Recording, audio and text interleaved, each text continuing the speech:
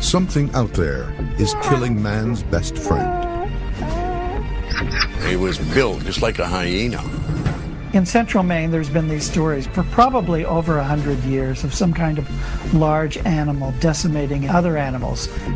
History supports the idea of unknown hybrid or mutant canines. The hybridization of wolves with domesticated dogs, it has been known to happen. Now, there could be evidence. I knew this creature was real, and now I have proof. Science explores the probability and uncovers a strange image. I see something, the horse carcass is covered up with snow, but there's some kind of an image on the back side of the horse. Witnesses around the world report seeing monsters. Are they real or imaginary? Science searches for answers on Monster Quest. There are an estimated 73 million pet dogs in the United States. And something may be hunting them. A mutant canine reported across the country, but primarily in Maine and Minnesota. The head wasn't dog-like, it was cat-like. It had a really horrible smell. 20 years, a long nose, big teeth, and like hair coming out of his nose. It looked more wolfish or possibly husky, malamute, something. And the worst thing that got me going is that the shape of this sucker. Big as a collie, maybe even bigger, and he had long black and gray hair. Most modern eyewitnesses describe a canine-like beast about 120 pounds. With a flat snout, broad hunched shoulders, short mangled ears, and a bushy tail. A description not unlike a beast reported centuries earlier. I've got reports from Native Americans, from folklore, from colonial times back 200-300 years. Lauren Coleman is one of the world's leading cryptozoologists with almost 50 years' experience in the field. Author of Mysterious America, Coleman is very familiar with the mutant beast stories. You have these reports of rather large wolf-like animals, almost like they're prehistoric dire wolf kind of creatures. About the same weight as the modern gray wolf, the dire wolf had a much larger broad head with massive teeth for crushing bone. Its legs were also shorter, supporting a thicker, more sturdy body. Experts say the dire died out 10,000 years ago, but modern eyewitnesses report a similar creature. August 12, 2006, Turner, Maine, located 50 miles from Portland, Maine. Michelle O'Donnell was with her dog, Bucko. One afternoon I was sitting at my dining room table and my dog was going off. I looked out and saw an animal run across my yard and stop at a banking up on the far side of my driveway. I ran out the door and I got probably 10-15 feet away from it, and we just locked eyes, and I went to take a step closer and it bolted off, and my husband saw it run off through the back part of the yard, and we'd never seen anything like that before in our lives. O'Donnell described the beast as wild-looking, but not a wolf. It had large jaws and huge eyes. It was also much larger than any dog she had seen before. Confused by what she observed, Michelle began to research animals on the internet, but could not find anything that matched what she saw. However, only a few days later, after receiving a tip from a neighbor, she discovered the creature's body only 2 blocks from her home. When I walked up to the animal and I looked down, I knew it was exactly what I saw the week before. There was no doubt in my mind.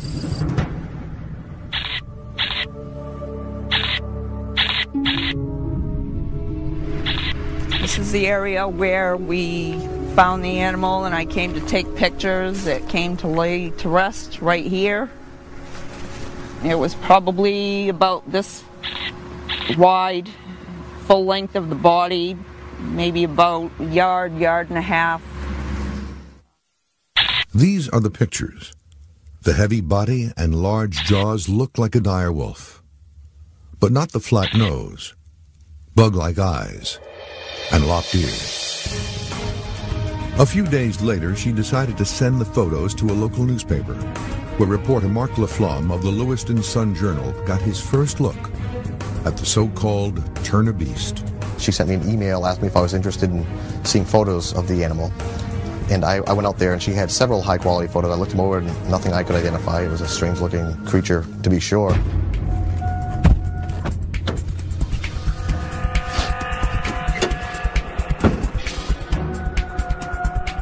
Take a couple bait pails down with us. For Laflamme and many other local residents, the bigger question is, are there more of these mutant canines out there? In an effort to find out, Laflamme has enlisted the support of local animal control officer Wendell Strout. Right there. Go over there and see if we can get that tree big enough to strap the camera on, and then we'll put the bait over there on the pile.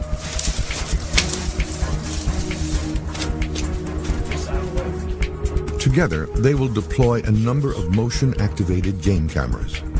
Make sure this is all powered up right. We're going to put it in test mode. We'll go to, what did we put on the other ones, Mark? 3?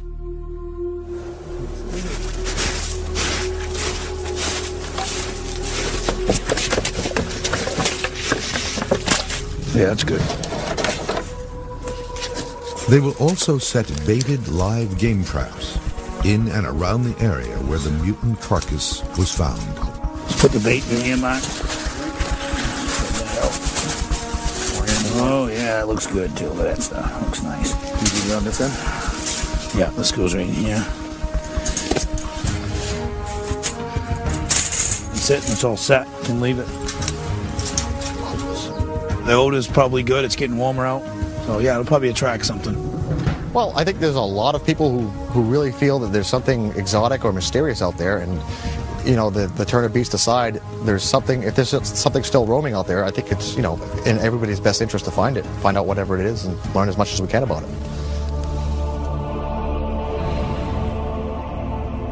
Michelle O'Donnell's photos are not the only evidence of a mutant canine. The Shunkawaranki is a creature that we know from Montana. This photo is the only proof of the Shunkawarakeen. This Iowa Amerindian name means to carry off dogs. In the 1880s, a Montana ranger claimed he killed the strange animal, had it stuffed and displayed. This picture appeared in a book in 1977, the only evidence of the claim, since the stuffed specimen had disappeared. It was very much like the main mystery creature, having large haunches, wolf-like scruffy fur, and it doesn't quite look like a wolf. Neither did the creature sighted in Rolog, Minnesota, located about 220 miles from Minneapolis. An eyewitness says a mutant canine is terrorizing his farm and killed his pet dog. A little over 6 years ago, the neighbor went into a nursing home, and I told him I'd take care of his Jack Russell Terrier. My neighbor Palmer had named him Fifi, and I didn't think that was quite manly enough, so I just called him Fief. Wendell Olson has been a farmer all his life. It's a peaceful living, except for one night in September of 2006.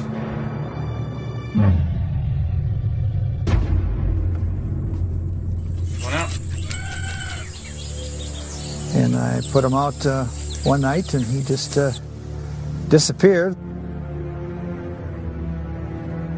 I grabbed the flashlight and went around looking everywhere for it.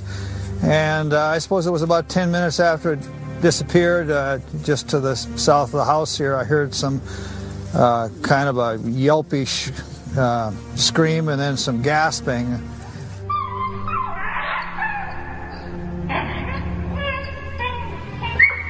You know, I've never quite heard anything like it.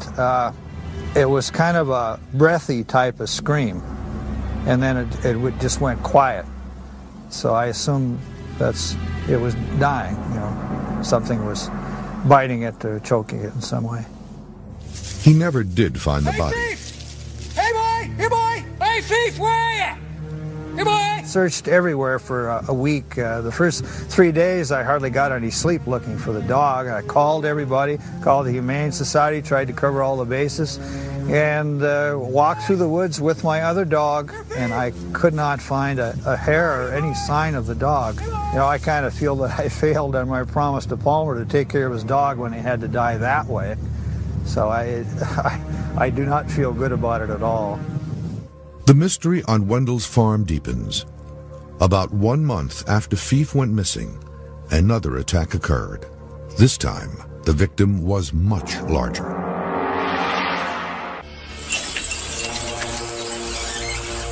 Wendell Olson's dog Fief is gone, fallen victim to an unknown predator. And I put him out one night and he just disappeared. 1 month later, Olson's farm is hit again. This time, the victim is a 700-pound colt, one of the animals Fief had been protecting. I have stallions up in the yard, and I had just moved the mares to a closer pasture. But there was an awful lot of whinnying all night long. But I thought, well, it's just because the mares are closer. But I went out in the morning, and the horses were all standing in the opposite end of the pasture, and the little one was missing. And I looked over there at the other opposite edge towards the woods, and there it was laying there. And I figured, well, is it sick? You know, and then the closer I got, I could see it wasn't in a natural position. Then when I got up to it, the entire throat and the ear was missing. A local Department of Natural Resources agent came out to investigate the incident and believes the culprit is most likely dogs or coyotes. But Wendell does not agree. 4 weeks later, he saw the beast. I was out cutting alfalfa, and I was looking at 9 deer grazing on the edge of the field. And all of a sudden they scattered, and I got a glimpse of something that went over the hill by the deer, and I just got like 2 jumps of it. But it looked bigger than a coyote. It looked more wolfish or possibly husky, malamute, something. The gray wolf or timber wolf is well established in Minnesota. In 2007, it was even taken off the state's endangered species list. Wildlife officials estimate there are over 3,000 timber wolves in Minnesota. The largest weigh in at over 150 pounds, and as a pack are capable of taking down a 1-ton buffalo. While timber wolves are common in the northern forests of Minnesota, they are rarely seen in the more open western plains near Rolog. At nearly 3 times the size of an average coyote or dog, a timber wolf could be responsible for the attack. Wendell has called in the support of wildlife and optics expert Craig Enervold. There is something Enervold has to say. Woods and water, and there's actually no field down there, nothing's pastured, so it's pretty wild. They've been back here, there's not much left of it. So they've been here quite a bit. A deer, freshly killed. They scan the area for evidence. You clearly see it was coyote tracks. Coyote tracks could indicate the deer was killed by coyotes, or just that coyotes had feasted on the dead body. Either way, the carcass is bait for whatever else may be out there. I think with all the activity you've got actually behind here, I think that on that tree there facing right over the top of the kill would be probably an ideal spot to put that camera. Okay, all right, well, I've got the batteries replacing this one here and everything seems to be working okay. The settings are right for what we're going to have for our setup here. We've got a great location in here to set this one up on. We got the kill site's about 10 feet from the tree, which will be a perfect location. An active feeding site should bring predators in from miles around, within range of the cameras. But even with a good photo, an animal's identity can be hard to determine. This is the case with the Turn-a-Beast photos taken by Michelle O'Donnell in Maine. One detail that's intriguing is the tasseled ears. In 1906, the Lewiston, Maine Daily Sun reported that something had been seen lurking in the fields, menacing local pickers. It was described as brown, with tasseled ears. They called it the Injun Devil. Coincidence? Lots of canines have tasseled ears. But if there is a unique creature in Maine, these remains will prove it. These are the actual bones of the creature after it decomposed in O'Donnell's garage. What we have here are the fleshy remains of the carcass. It's got fur, flesh. We're going to be sending this as well to NYU for further DNA testing. If DNA testing proves it's a unique species, it's a huge find. But it also means there would have to be more than one. While Michelle's samples of the creature are headed to NYU, 2 other Mainers recall a terrifying run-in in 1991. It's not what they saw, but what they heard. Fell asleep, I think it was around 11. I heard something, and I woke up. And I thought, well, it's just the curtain scraping the window. So I kind of just blew it off. And then I heard something again. And it's really, really scared me. It was like something evil was outside the window. I shook Leo and he woke up. The noise that we heard certainly wasn't something that we've heard before, such as a deer or a moose. What I heard was the breathing, and that's what scared me more than anything. It was breathing of a creature that had run a long distance. It was snorting from being out of breath. But I tell you what, never heard anything like that ever, and I don't ever want to hear it again. While the Davids never saw the creature, they believe the sounds were not of any native animal. Stories of this nature, in my experience, have always been got a huge reaction. And this case was was bigger than just about anything I'd written. I know people, they fear the unknown, but they're also fascinated by it. I mean, they want to hear about it. They want to level their own guesses. They want to talk about it with their neighbors. This is something that might be creeping around the Maine woods, and in Maine there are a lot of woods. So if there's something out there, they're obviously going to be interested. There may be a real animal responsible for what the Davids heard that night. A beast they have good reason to fear.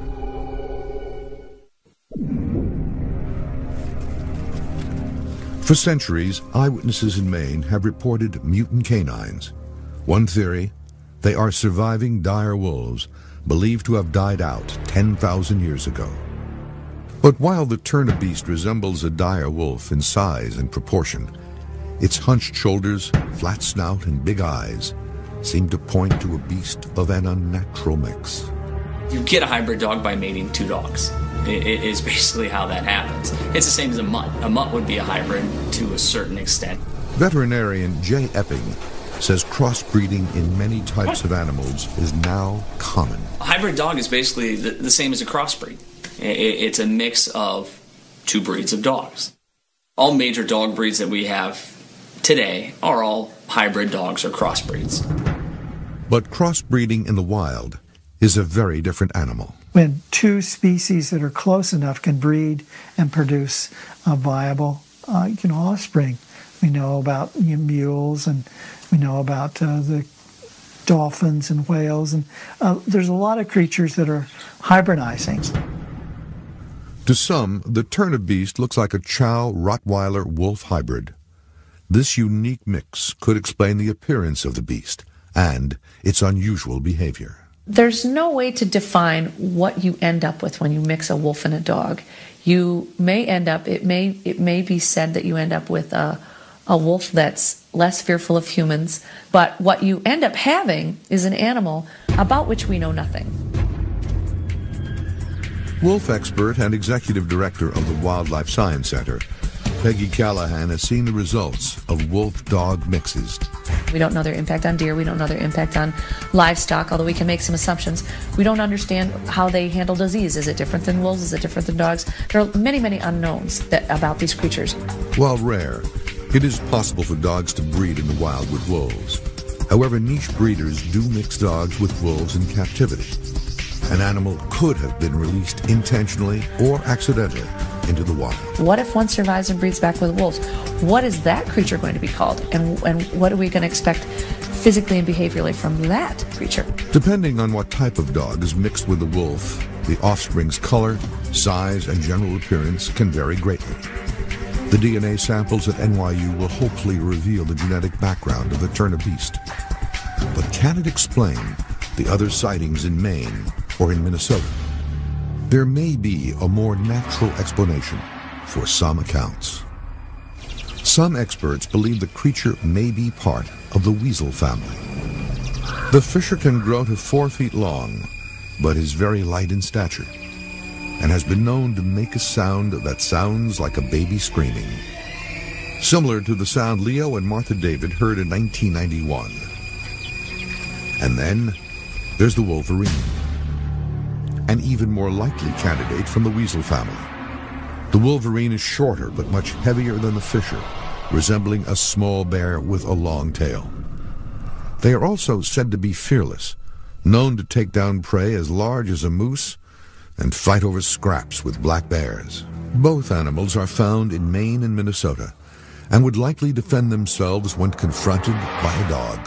Could one creature be responsible for the Davids sighting in Litchfield, O'Donnell's in Turner, and another account just miles away in Wales, Maine? Well, when he first turned, it looked like a friggin' werewolf. Honest to God. It had the gray hair, the long ears, the fangs, and it had like a long, snotty nose. The first thing came to mind was a werewolf movie. This time the victim was a strong 50-pound Doberman named Duchess. I got Duchess when she was a little pup. She was about 2 months old. And I got her from the neighbor down the road here. She was really part of the family.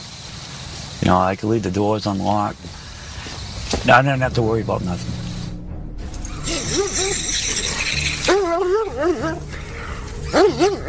First time I started hearing things outside was late in the evening. And I heard the dog barking and like whining. And I get dressed, I came outside, put the lights on, everything looked normal. Looked up and down the driveway, I didn't see nothing. So I went back in and we went back to bed. Early in the morning we heard another commotion. This is close to around 6 o'clock in the morning, I believe, 6 o'clock, 7 o'clock. I went outside and I saw the dog in the doghouse just looking at me. And I saw the dog again just laying there. And she was all covered with blood and all that. And I went to look at the doghouse and I see that she was in a fight or something. But she was all cut up. She was having a real hard time breathing. I entitled her, we bring her in the house, and I called the vet. I explained what happened. And he said that he couldn't do anything for her. He said the best thing to do was put her out of the misery. Just a few nights later, and still grieving, Michaud saw the killer at his doorstep, likely returning to finish what it had started. It was well into 2 to 3 o'clock in the morning. I was coming home after being with friends. I drove my driveway and I noticed something on the steps up by our front door. It looked like a wolf, but it wasn't a wolf or anything. It was nothing like I ever seen. He had like a paw on the step and like sniffing underneath the door, like to see what was inside. And then when I got a little closer, he turned and looked at me. And he just stood there for a few seconds and like growled at me. Then he walked real slow around my car door. And then he went towards the brush pile. That's when I noticed they had a den there, because I never noticed it before. It looked just like a wolverine, but the head was different. That's why I was explaining to these other people what it was. They kept saying it was a fisher or something like that, or a bobcat. I said, that ain't it. I've been hunting all my life in these woods, and I know what the difference is. That night, I pretty well flattened the den. I was so mad, I drove my car over to put my tractor over it, trying to get it out, and it was in there. And I had no luck doing it, because I didn't want that around my kids. And to be so close to the house it's unbearable.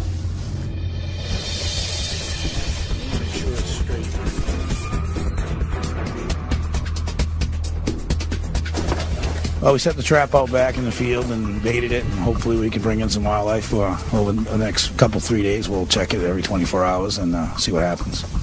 Is it a weasel, wolf-dog hybrid, or different animals involved in coincidental attacks? Well, people want to know what's out there roaming in their backyards, and I don't think anybody's going to be satisfied with the answers that we have so far. It's on, and we should be good. Let's go set the bait. People have looked hard at the photographs of the animal found out in Turner, and they said clearly, this is not the animal that attacked my dog, or this is not the animal I saw at the side of the road. This doesn't solve the mystery. They still want answers. Another monster quest search is underway in Minnesota, where Craig Enervold is setting his traps. Camera traps are the trail cameras that we've got set up now. We just set up in areas of high game activity.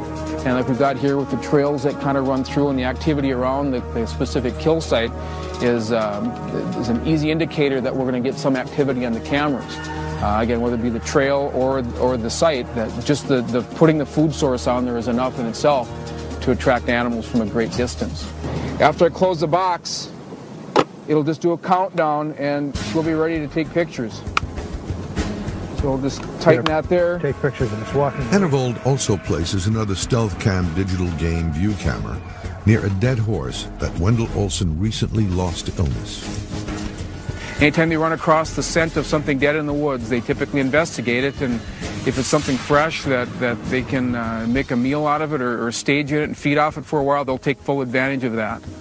And that's why a location like this here with this type of a kill, it's absolute great opportunity and a great food source for animals for quite a while. And it does not take long before the camera trap begins snapping pictures of something.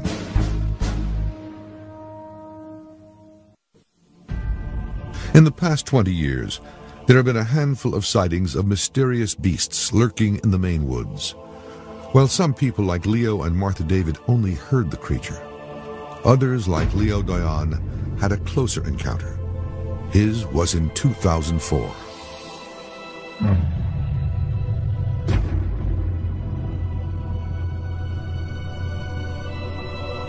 I come out here, I had a cup of coffee and a cigarette, and, just looking around, and this creature comes out. And the color was blackish, with a lot of rust in it, the yellowish light. And then the worst thing that got me going is that the shape of this sucker. It wasn't like a dog standing up straight, it was more of a tilt. And it looked right at me. And the eyes were reddish light. Looked like they was piercing right through you. Then he took off. He just slowly walked off like nobody's business, If I didn't know any better, I'd say it's hyena. It was built just like a hyena.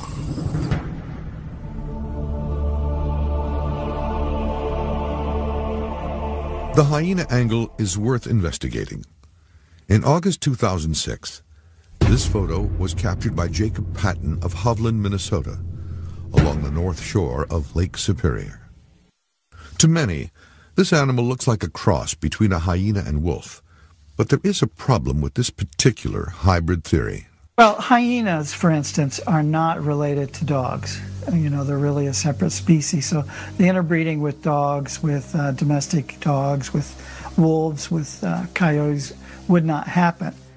This photo is actually a coyote infected with mange, a common ailment found in Maine and Minnesota in many different wild animals. When you experience an animal that's been infected with mange, the sight can of an animal like that without hair on it could be something that like totally different than you've ever seen in an animal before. It's a type of mite that lives on the skin and feeds on proteins on the skin, and if left on loss. And the hair loss is really what compromises wild animals. They could have a tail that's nothing but a bone spike, and patchy hairs, bald spots, throughout the body. It's really a horrendous look when you see an animal like that, because it doesn't. Without hair, it just they look totally different than what they're supposed to represent. Not only does it affect the appearance of the animal, but their weakened state may drive them to seek an easy meal, like a house pet.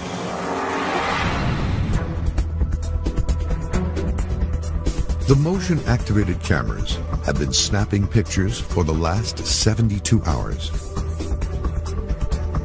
The areas that we picked were secluded areas, a lot of wildlife. The wildlife's comfortable there, not a lot of foot traffic, not a lot of people, and we felt we'd get the most activity there. 4 cameras and dozens of pictures later, the images baffle the experts.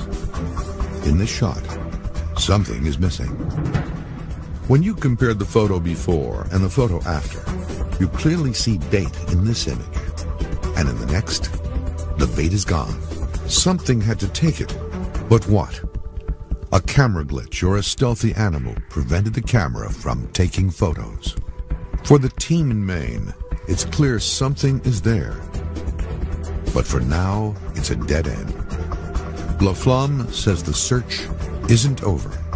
I would absolutely love to see a photograph or a series of photographs of something that hasn't been tampered with, that's clear enough for people to look at and make the judgment. Okay, this is something unusual. This is something we haven't seen before. We can't explain these photographs. You know, let's put a little more effort into this and try to see what's going on out there. Back in Minnesota, Craig Enervold is hoping to solve the mystery too. But first, he wants to make one last effort to lure the beast closer. Got our trail cameras put out, and we're going to set up for a call sequence now. Blasting rabid distress calls is like blood in the water for a shark, bringing in predators from miles away. We've got some area off to the north here that's got some real open country, some wooded area, which is very typical, good area for coyotes. They're normally coming on the first call sequence. And so we'll let the call rest, we'll shut it down for a bit, and then kind of watch and wait and see if something comes up over the top of the hill.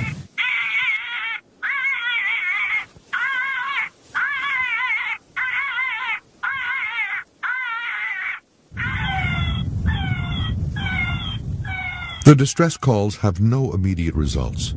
However, they may lure a predator closer and within range of the cameras. We've got the kill sites, we've got the cameras set up, and we've got time. We'll let them sit for a few days. We'll come back and check the activity and kind of get an idea of what we have in the area here.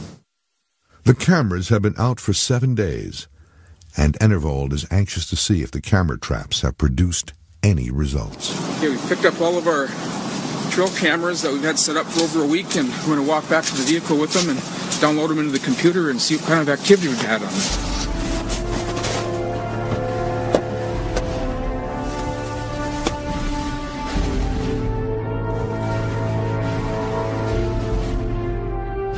Okay, we've got some images downloaded off that first camera here. Looks like we've got about 15, 18 different images here. As I scroll through, let's see, that first night we've got some deer activity on it. Snow's falling. Got some really good close-ups of deer here. They look really inquisitive. They're kind of spending a lot of time around the site of the camera here. Got a couple images of deer kind of looking back towards the farm. Must be some activity going back there. They're a little suspect of. Another camera was set up, overlooking the carcass of a horse on Wendell Olson's farm. There's some snow coming down here. A lot of snow getting on the horse carcass. Almost to the point where you can't hardly see it anymore. And here we got an image of something that came in to investigate. Got the ears turned out and just see kind of almost an overexposure, but it's got a long nose. Can't really make it out, but just because of the length of the nose, it sure looks like it could be a white-tailed deer that got in between the horse carcass and the camera. The horse carcass attracts more than wildlife. In a strange but very human act, one of Wendell's other horses comes to check out the remains, almost like a final tribute to his fallen friend. And as Craig continues to examine the photos, he makes an interesting discovery. Okay, there's a couple images here that I'm looking at that certainly show there's something on the kill site. I see something. The horse carcass is covered up with snow, but there's some kind of an image on the back side of the horse. You can just see the top of its back. It's a dark image.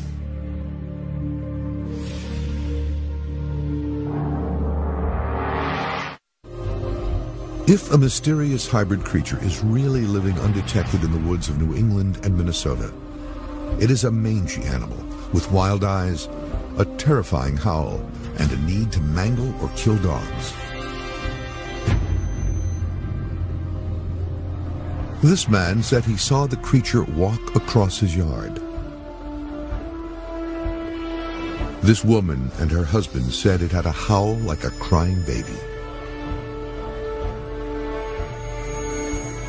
This Maine resident believes it attacked his Doberman Pinscher. This farmer lost both a dog and a horse. And this woman collected the best evidence yet when she found a dead mutant-looking canine and snapped a picture that circled the internet in hours. This whole experience changed my life. Michelle O'Donnell believes this creature is not just a normal dog. When I saw that animal face to face and we locked eyes, it's just something I'm never going to forget. It's going to stay with me for the rest of my life. She kept the carcass. Something about it sparked a lot of internet debate. It seemed to have one more claw than a regular dog. I think a lot of people are getting very confused by this fifth claw. Most dogs show 4 claws in their prints, and then behind the regular paw is a 5th claw, which is called the dew claw. Based on grooming and nail issues and things like that, we've learned to remove those. Or for hunting dogs, those are often a source of problems. If they're tramping through the brush, they can tear those. Some owners want them want them removed, basically, so they don't have to trim the nail for ease. There's been media reports that it was a strange animal because it had 5 claws, and it wasn't necessarily strange. It was just a dog that hadn't been taken care of and hadn't been domesticated, really. Although O'Donnell has remained steadfast in her belief that the creature is not a normal dog, what do the experts say? Dr. Jay Epping is a veterinarian with more than 10 years' experience working with dogs. He's examined the photo closely. And it basically looks to me like it's a dog that's been in the wild for probably 3 or 4 years. Looks like the ears are kind of stunted, which could have been maybe from a little frostbite, something like that. I mean, it looks kind of mangy. Had these hair loss patches. Whether or not that was from decay or not, from the body being out in the wild for who knows how long.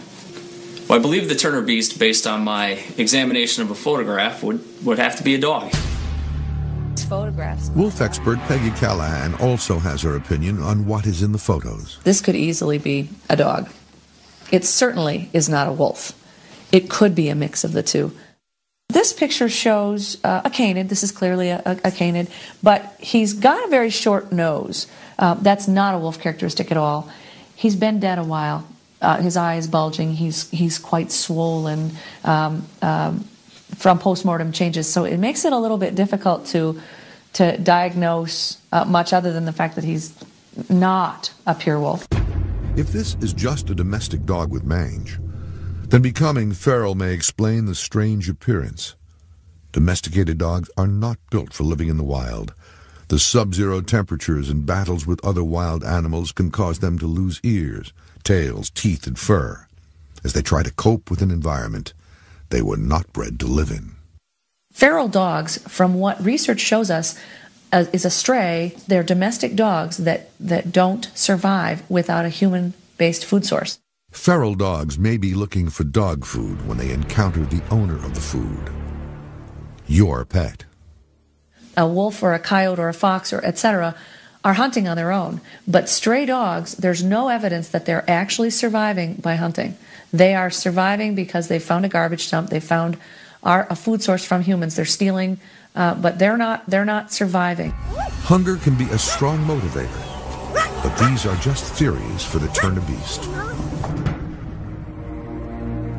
DNA evidence may provide proof. Michelle held on to the carcass and sent a tissue sample to be DNA tested at New York University by Todd Disotell. I have taken a tissue sample supplied to me from a creature in Maine, extracted the DNA, sequenced it, and from the analysis of that DNA sequence, I can conclude it was a domestic dog. However, his conclusion does not rule out the possibility of a wolf mix. The father of the individual that we sequenced could indeed be a wolf. Unlikely a coyote, but it could indeed be a wolf. Domestic dogs and wolves are extraordinarily close genetically, and in fact, domestic dogs seem to have been derived several times from different sort of subspecies of wolves. If the creature was a hybrid, which is sort of more likely than being an unknown mutant, the mother clearly was a domestic dog, and the father potentially could be a wolf. Much more extensive testing, DNA testing of, say, the Y chromosome and other markers would have to be done. The sample was pretty degraded, so I'm not sure if we would be able to get it out of that. Despite the analysis of the Turnabeast photos and DNA results, many locals are convinced there is something still out there. Possibly more dog killers. I never seen anything like it.